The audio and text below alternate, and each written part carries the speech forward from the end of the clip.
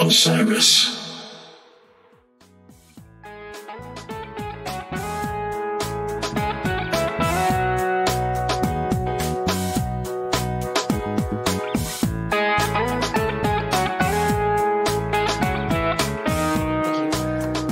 Thank you all for coming early to the show here tonight.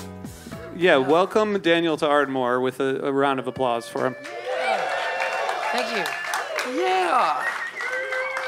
So I just want to start by saying I was talking to Joe on your team earlier, and he informed me, he said this is his 250th show that he's worked with you. And I was like, didn't you just start last year? And he was like, yeah. And then he told me that it's the 100th show of the year. That's right. Which I'm still trying to wrap my head around because I don't know when you would actually spend any time at home. Yeah. Right? Yeah. So happy 100 shows Thank for you. 2023. It's really exciting. Yep. And I'm so grateful for my band and everybody that is in our cosmic crew that is in the band metaphorically but not musically that joins us for this, because it is such a huge sacrifice and investment, but also an honor. To be out on the road this much and play this much music and meet everybody and try to bring everybody together.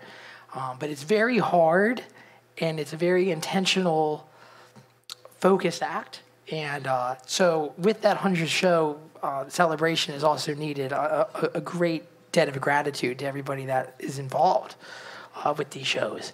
It is a lot of work. It does not happen easily. What would have been some standout shows for you this year? When us opening up for Widespread Panic was great. That was so fun. That was I think our biggest show that we've ever done up until recently when we played at See Her Now. That was a lot of people. Yeah. And then there's this constant omnipresent fact of it doesn't matter how many zeros there are. On the closeout sheet at the end of the night, there are some nights that really stand out to me, just like frequency wise. Mm-hmm. And I already know that tonight's going to be one of those nights. I can tell when I walk in. And we sold it out. Thank you. We sold it out. It's great. Yeah. Last fall we played here with the Dwellers, Kitchen Dwellers, and it was so close to being sold out. Yeah. And and so the whole strategy of this year was. Well, let's just go back to all the places we were and just roll the dice and see.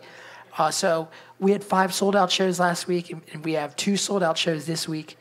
And then there's a couple more on like this 22-show tour or something like that. Amazing. Yeah, so it's really growing in this nice way. Are there cities that you're hitting that you've never played in before? Yeah, definitely. Yeah. I think, did you play in State College? Was that the first? We played State College last night. First time? Yeah, it was great. Yeah, you were there. Yeah, right. What do you hear from fans like when you go to a new place? I mean, what I hear in person is always positive, and then my dad has Google updates about me, and then he sends me the not positive stuff along with the positive stuff, which I love. I love the not positive stuff. I like reading those as well. Those don't really bother me in any way. But we're actually getting to the point now where people don't like us, which is great. That means you're doing something right. Oh, yeah. Yeah. People were like, mad at me. I got a haircut. So I saw, some people. I can't tell. I play too many notes, or, my vibrato sounds too much like a goat, or, I saw somebody talk about Sugar Leg once who didn't know who he was, and they were like, who is that old lady screaming in the back? It was so funny, awesome. But that's the great thing about doing something, I think, with a positive intention, something that is born from your soul, and you're trying to reach for something that has these eternal values of something that's truthful and good, that all of those aesthetic, temporal insults, they don't even touch that. It's like water on a windshield. It just slides right off, at least for me. Nice. Yeah. We share a love of Fish, the band. Yes, we were talking about Fish earlier, and this recent fall tour, and maybe some of the shows weren't as good as we wanted them to be, or whatever. And we were talking about kind of analyzing music as a performer. I do a podcast, so all I have to do is just say, I analyze it from an external perspective. But from a musician's perspective, do you analyze your own music? How do you do that? Do you pay attention to Do you have like takeaways from each night, and then how do you process that? And like, what's your system? Well, my system is I try to react the least amount that I can, which I think is very important. And then I just try to analyze after everything's over. I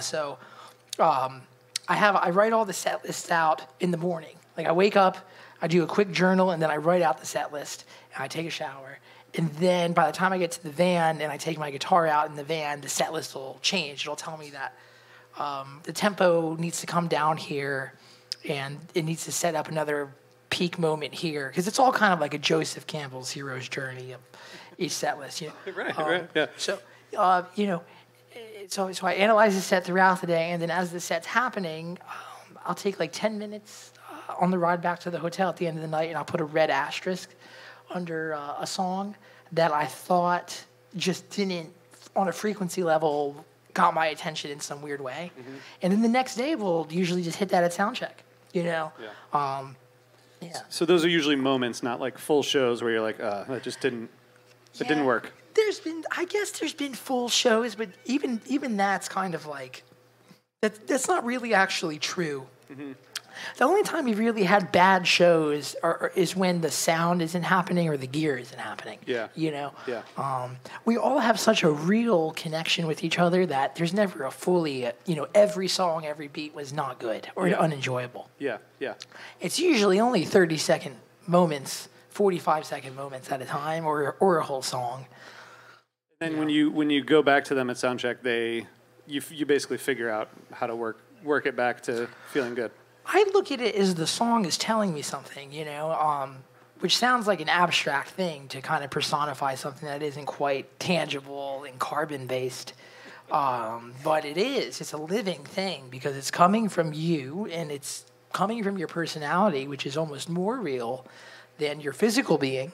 And so it's a very real, alive thing. And I look at it as the song is telling me something, and I try to kind of decipher, is it me telling myself something or is it the song telling me something? And that's actually the great privilege that our community here kind of gives us, is that we're able to play so many shows and everybody is coming to a lot of these shows that we can play the songs a lot.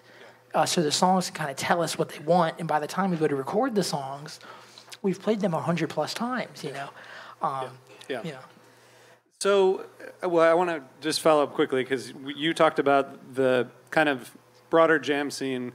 The formula is in some ways easier than if you're making pop music or something where it's like, what platform do you use? What algorithm do you have to hit? Whereas with the jam scene, you just have to play a shit ton of shows. Is it that simple? Oh, I think your shows have to be truthful, beautiful, and good. Yeah. There's a lot of bands that are in our scene that,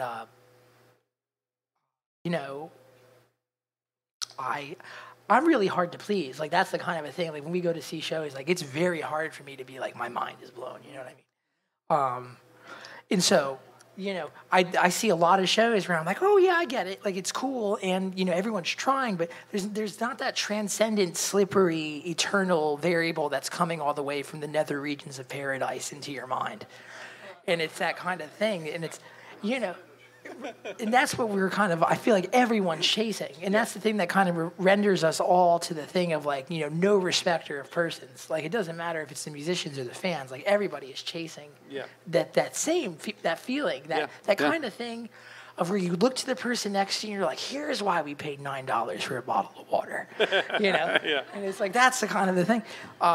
It's hard, and I think it's hard to achieve those moments on stage. That's why I think it's, for me, it's I very, when I go to a show, I'm very, in a faithful, almost prayer-like way, hoping my mind gets blown by whoever I'm seeing. Yeah. Before I started Cosmic Country, I used to play on a lot of people's records in Nashville as a guitar player. Mm-hmm. Like, so you show up at 10 a.m., you park your car, you bring your Yeti mug full of coffee, and you sit down and you go into the mix room and you listen to a demo off an iPhone that you've never heard before, and they go, let's go cut this song.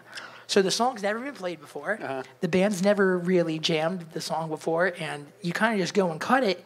And then the A&R guy is in the room and he's talking. And like, this will be good for this playlist on Spotify. We got to get a meeting with Ken over at over at 97.5. We got to get lunch with him and make sure to post a TikTok about this and all that.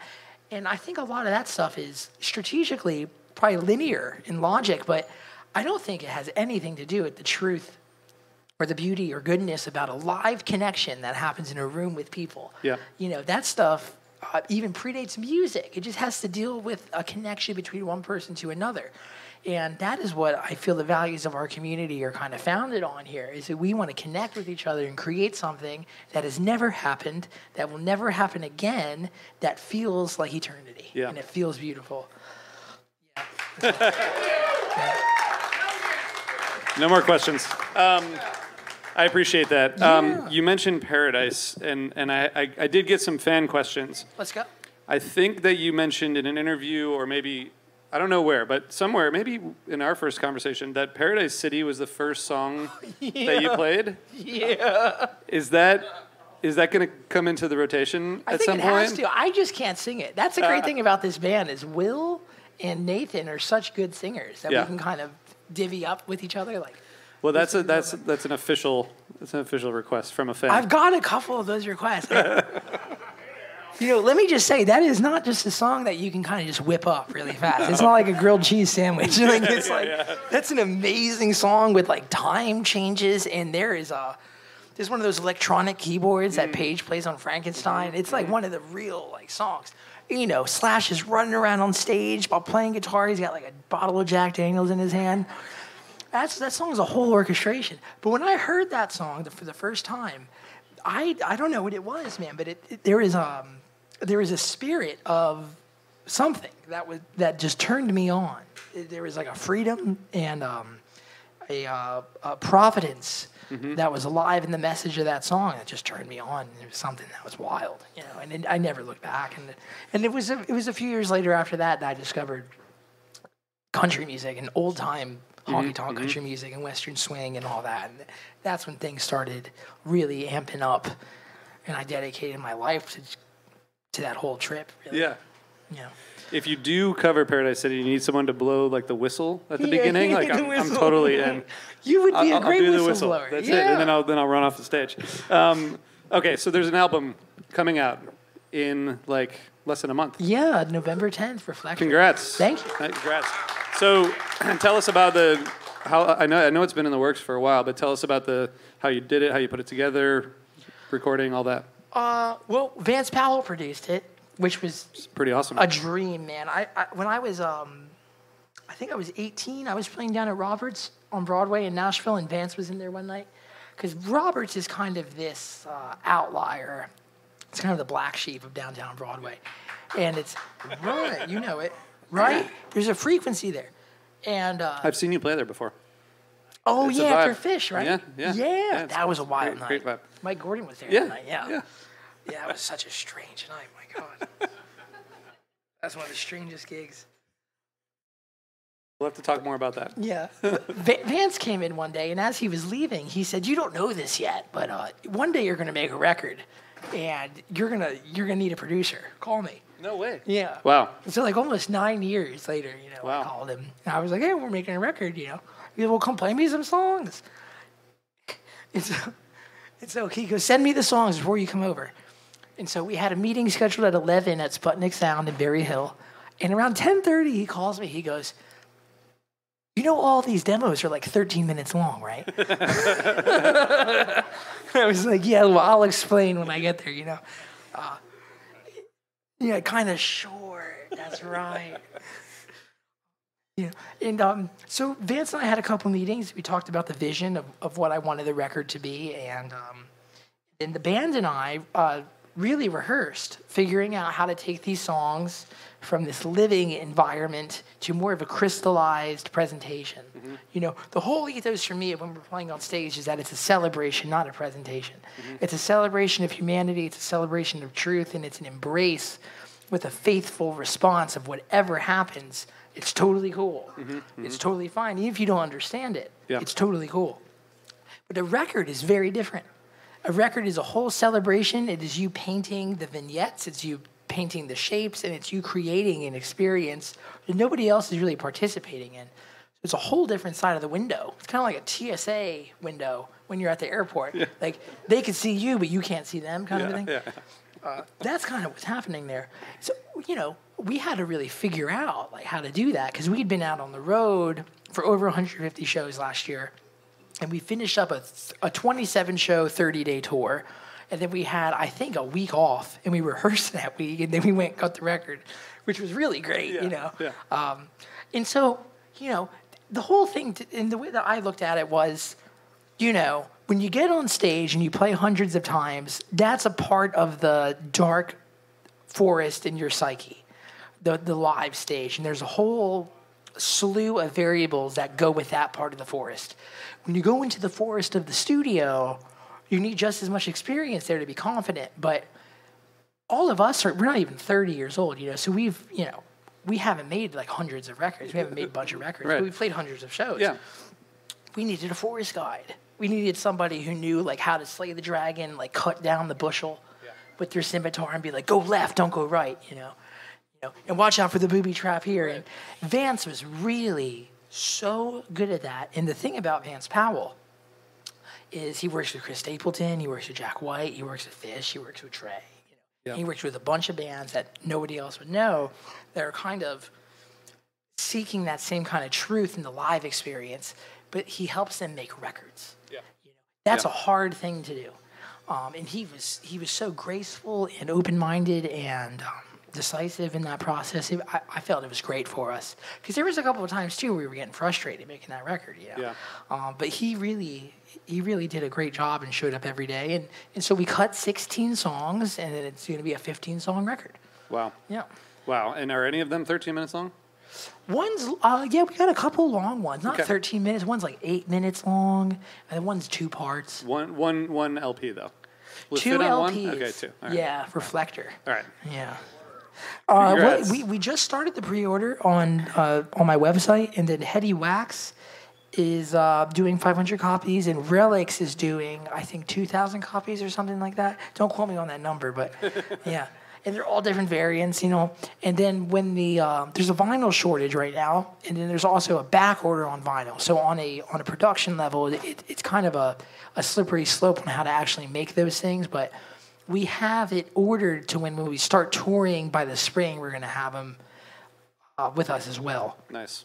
Yeah. Congrats. Yeah, thank you. Congrats. Really awesome. Yeah. Do you was it hard to figure out how to translate a song that you thought about from a live perspective into it? Like, are there, like you were mentioning the turns in the forest, is that for every song? Like, are there decisions that you have to make about how to cut something from what would be 15 minutes to 6? Some stuff. It was really like, a lot of it was our singing. Because with Cosmic Country, we really value our vocals, and we spend a lot of time on our vocals. And we really try to serve the song more than we ever try to serve anything else. Because that's all you can really take with you, and that's all you can really ever give people once you're gone. You can give people tapes of something, but, if there's going to be cover bands of your band playing one day, they're going to need a song for them to jam on, So it's that kind of a thing. Yeah. So we try to serve that, and I learned all that stuff when I was playing down at Roberts. You got to serve the song, you got to serve the melody. So there was a lot of unveiling of stuff that we weren't actually aware of that was happening live, like tempo pushes and harmony rubs and harmonic rubs on parts and things like that really slide live. But when you put them under a microscope, they're kind of a bit more disorienting than they are harmonious. And that's why you need to be aligned in a loving servitude to everybody that's involved in your project, and kind of just try to integrate your ego as much as you can, because there's no killing that thing. You got to give it a seat at the table. You just got to make sure that it's at the right seat. That's a real thing. And Vance was so good at that, because he's just, what are you going to argue with Vance Powell? Like, Yeah. He's like, that part needs to change. It's like, what are you going to do? Argue? Yeah, right. It's like, so that was nice. And we surprisingly enough, we didn't really need to spend too much time doing it, So, yeah. Was it, did you use a bunch of guest session people, or was it just the band? We used, to my knowledge, I think just one guest, who's Paul Franklin. Paul Franklin's a legendary steel guitar player. He played with Dire Straits. He played on all the George Strait records, all the Alan Jackson records. He plays with Chris Stapleton now. Nice. He's one of the most recorded musicians in history. And, you know, I used to go see Paul play at a venue called Third and Lindsley in Nashville with a band called The Players, which is all like the hot Nashville session cats. And they had this jazz band that 40 people would come see play once a month, you know, and you'd sit down and, you know, I wasn't 21 at the time, so I'd get a Coke and put a red straw in it so it looked like I was. And, you know, you watch him play and you do that whole thing. And Paul was he's just a virtuosic musician. And all these guys are just heroes, you know, they're rock stars, but they wear, you know, New Balance shoes and drive Mazdas. And but it's really a brilliant, graceful thing because, you know, he comes into the studio and we're like, okay, we got you for 4 hours. We paid you $500, you know, plus pizza. Here are the songs. Let's go. You know, he's never heard him before. And the first take on one of the songs was just like a tear to my eye, you know, just brilliant. And Vance helped make that happen because of his work that he does with Chris Stapleton all the time. But I really wanted this record to be a cosmic country record. And it's the first cosmic country record. And so it's like, you know, I didn't really see the need to have like any duets, or my label was like, well, how about, you know, this girl for a duet, or how about, you know, bring this guy in for like a saxophone solo. And I was very, I have this whole thing of like, with the internal, external world, like everything, like literally everything, I think, externally is somewhat of a compromise. You got to compromise with everybody that you're working with and meet them where they're at and see the value in their perspective. But on an internal truth level, which are usually pertaining to macro concepts of a vision, you really can't compromise. Yeah. Because otherwise the foundation of the infrastructure that you're creating with your mind is completely changing. And that was something that I really was adamant with. I was like, I want it to be the four of us doing what we do on a record for people to hear and enjoy. Yeah. And, you know, and we did it. It was good. So Congrats. We'll see if you guys like it. I don't know. We love it. I mean, it sounds exciting. The way you describe it, I think we're sold. Yeah, thank you. So a couple more questions. I think, so you go play 100-something shows a year, and then you go home for short periods of time. But when you're on the road, there's lots of people here selling out. Everyone's cheering for you, and then you go and you get in the van and go to the next place. How do you balance that all? Like not just physically, which I think seems like it would be hard, but like also mentally. I'm sure there's a lot of ups and downs with travel, and then the peaks of the shows, and then, you know, everything in between. How do you stay balanced, and how do you stay humble but also hungry? Because you gotta do that. That's what Bruce told us. You got to stay hungry. Bruce Springsteen, you know. Yeah, he talks about that fire. Yeah. I mean, that's a great metaphor. Yeah. Now, I think there's kinds of forces that you can use in the world. You can use manipulative forces to organize teams, like people might do, and if they're building like a software product, like my dad works in software, you know, in the project managers, you know, they have meetings and they use these communication tactics to try to organize people and all that. But music is it's in between the temporal and the eternal, music. And so I think it has to be fueled by a spiritual force, even if you're conscious of it or not. So for me, I don't really have a hard time ever reminding myself why I'm doing this. I feel like I'm doing the will of what it's trying to tell all the time. And I'm just trying to serve that and just stay humble to that. And then I also think something that's really worth remembering is that, you know, love transcends logic. We don't really know what love is. We don't really fully understand what that force is and how it works. And trying to, I think, just love everybody that you're with every day really helps on a cosmic level. It really does.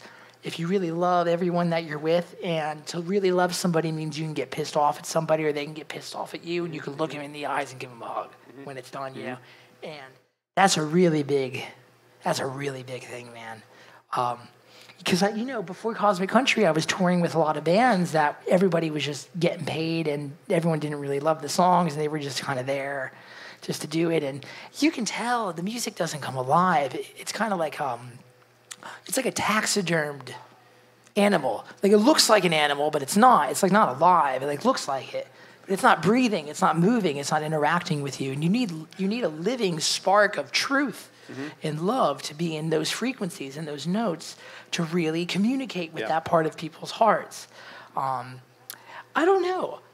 Really, everyone asks me, how do I do it? I have no idea how we do it. I really don't, because it's actually a crazy endeavor. Yeah, it seems insane. Yeah, it's like get 6 hours of sleep at a crappy hotel and like eat an Uncrustable and brush your teeth and get on to the next show. It's like, it's great though, you know, because it's also, there's something that's so Jack Kerouac and American about it. Like if you're really, it's like a very manifest destiny approach to things.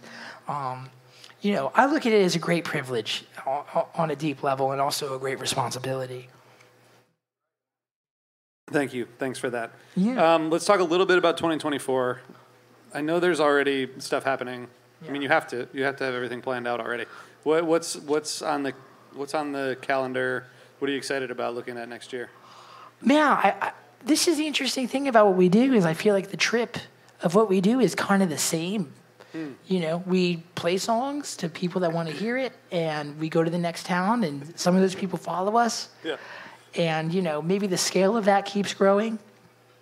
We keep developing our sound and focusing on that. I mean, that's the number one priority that I always have is just our sound and whatever that means, which means a lot of things.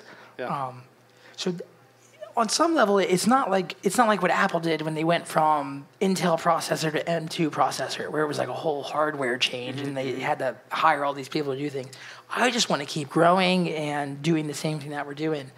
But we're just going to keep going as hard as we can until we have to slow it down to like 70, 80 shows a year.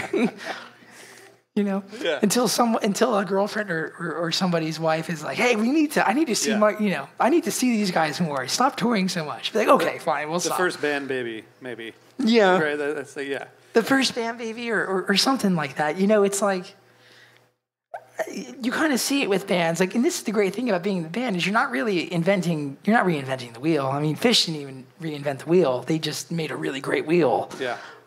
And it you know,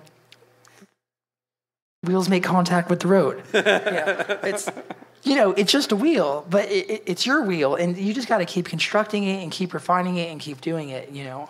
And that's really, you know, I feel so lucky because there's so many bands out there that don't have these elements of the fruits of life that we have in our trip right now. And I was in those bands for a while, and I played with artists that were in those bands for a while, and I can tell what we have right now is just so special. So, you know, we're just gonna keep doing the same thing that we've been doing, and just, you know, add more zeros, really. That's awesome. I'm excited for that. All right, we're gonna do like one more question from a fan. You played with so many people. I know that, and I know you love to play. Just a quick anecdote. We went to Fish not this July, but the last July, and we dropped you off in front in the minivan after the Fish show, and my wife was like, "Are you sure? Are you gonna be okay?" And you're like, "I'm fine." You hopped out with your guitar and went and sat in and played. Like you'll play. It seems like you'll play anytime. Yeah. Like, do you get different things out of sit-ins and like collaborations with other people that you like? How does that work in terms of contributing to your music? Oh, man. I mean, when somebody's on stage, that is essentially, you're getting to see how they go about doing this thing. You know, and that's a big deal. You know, it doesn't matter who it is. I'm really like, on some level, I'm no respecter of persons on that level. Like, you know, playing with, sitting with my friends at Roberts, when they go to sing the microphone, I'm trying to see what they're trying to conjure in the same way as when I was sitting with Bobby Weir. Mm-hmm. And he went to go sing Hound Dog, you know, and it's like, or when he went to sing El Paso, and it was like, you know, so, because you get to see how does this person interact with their soul, and how does that look, and how does that feel to you? And, you know, the thing that's quite startling is that there's 8 billion people alive right now, roughly, and everybody has a different personality. There's no repeat of variation. How is that? So that means, you know, there's an infinite amount of variation, which means there's an infinite amount of ways to go about doing this thing. So I'm just really curious to see how everybody goes about doing it, you know. And I respect and am touched by some other people more than others, you know. It's really wild to see the differences. You know, some people close their eyes the whole time and they don't even look at the audience except for, you know, a total of 3 minutes combined over a 3-hour show. Yeah. And that's brilliant, you know. And then some people are, you know, running around the stage and they're crushing Budweiser cans and smoking American Spirit Yellows, and the whole crowd's going crazy. And that's a great thing to witness, too. I'm just obsessed with the variation of how you can go about doing this wild thing that is music. Yeah. You know, we don't even really know what that means because it's invisible geometry. Yeah. You know, fueled by somebody's soul and their intention. Like, that's a weird thing for a bunch of stoned apes to be doing. Yeah. So, you know, I'm obsessed with seeing how everyone goes about doing it. You know, Kanika Moore, when she's done singing, she sits down, even if there's 5,000 people. Mm-hmm. She did it in Baltimore the other night when I was playing with Bill Kreutzmann. She sat down on stage. 5,000 people, done singing. Don't care, I'm going to sit down. It's like, great, you know, I would never have thought about sitting down when I'm done singing, you know. It's cool to see that. It's really cool, and it's such a privilege. And, you know, I love playing with people, man. It's a great thrill. It is. Yeah. But I really love playing with Cosmic Country more than I've played with any other band in my life. That's awesome. Yeah. Congrats. That's great. Just the last thing on this topic is another fan question. 1 to 2 bucket list artists to collaborate with. That are alive? I think alive, probably, yeah. Because of AI, you know, we could do some stuff now. Like collaborate with, like in the studio, or like play with live? I think either. I'd love to play guitar with Bob Dylan. That'd be really nice. Yeah. Bob Dylan's had a lot of great guitar players that have influenced me, like Mike Bloomfield and Robbie Robertson and Mark Knopfler have all played with Bob. You know, The Dead and Bob did a record. I'd love to play with Bob Dylan before I can't anymore. And then let me think of a female artist to kind of level out the coin there. First person that comes to my mind would be Sierra Farrell. Nice. Because her and I used to busk on the street at the same time when we were both. Wow. You know, I would be set up there with my battery-powered amp, and she'd be down on the other side of the street with like, you know.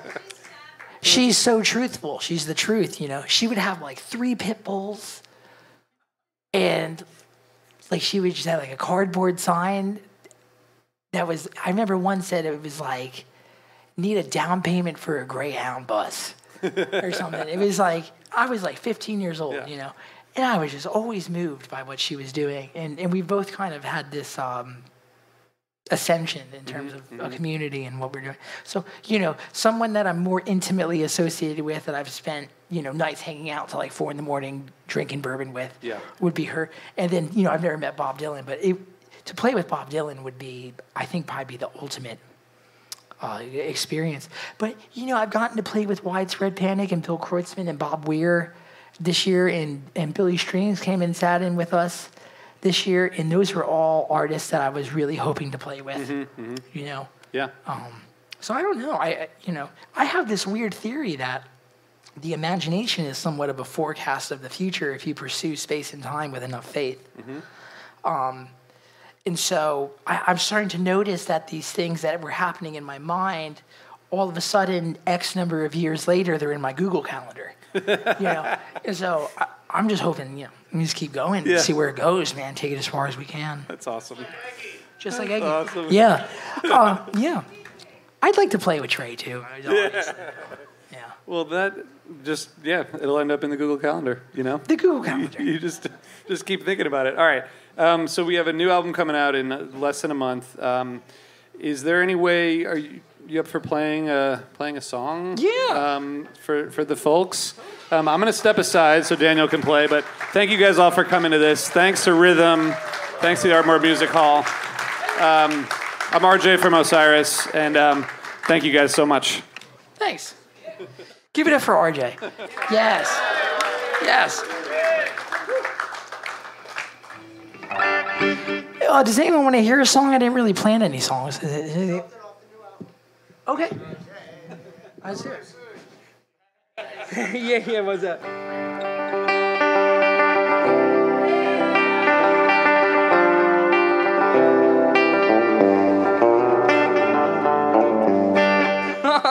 It kind of sounds like a bluegrass song, which is wild. What are we playing? What's on the record that we're not playing tonight? We're playing a lot of songs off the record tonight. Let's see. Oh, okay. Let's see.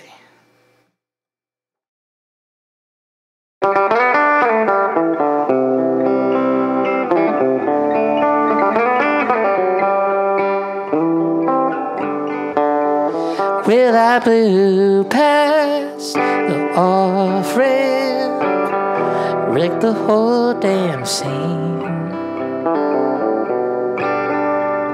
Never knew what could have been. And I took a getaway, found out what it means. What I've dreamed and what I've seen. She used to nudge me and try to budge me. I didn't want to kick and scream. I tried to find her, I didn't mind her, stuck halfway in between.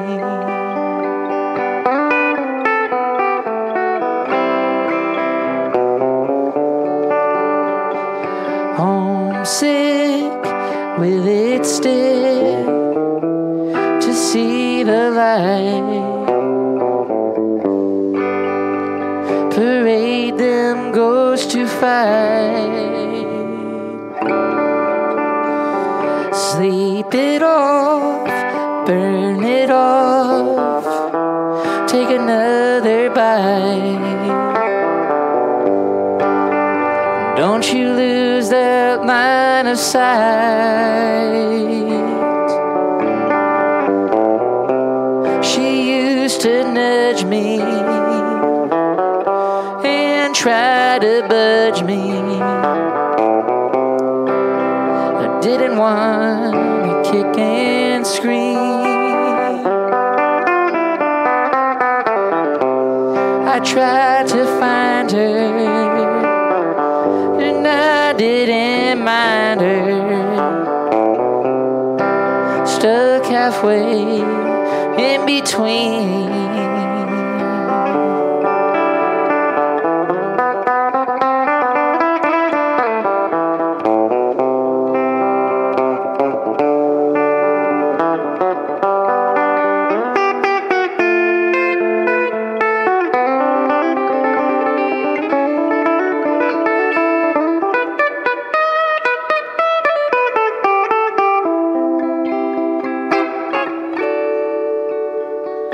Hang around, get let down, circle round the drain.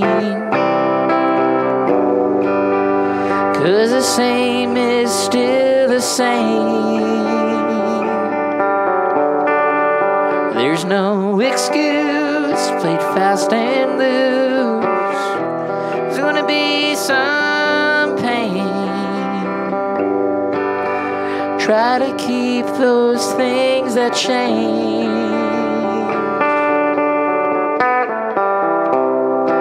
Stuck halfway in between.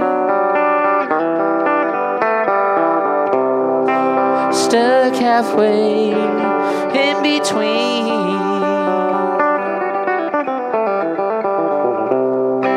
Stuck halfway in between.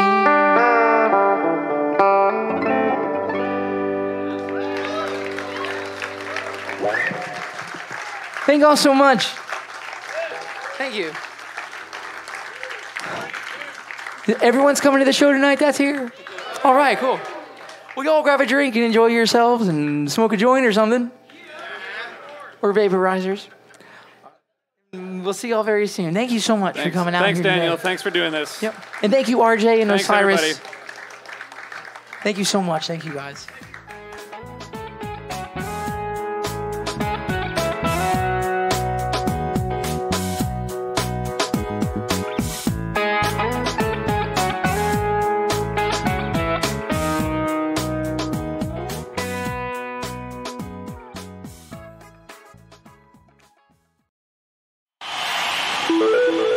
Osiris.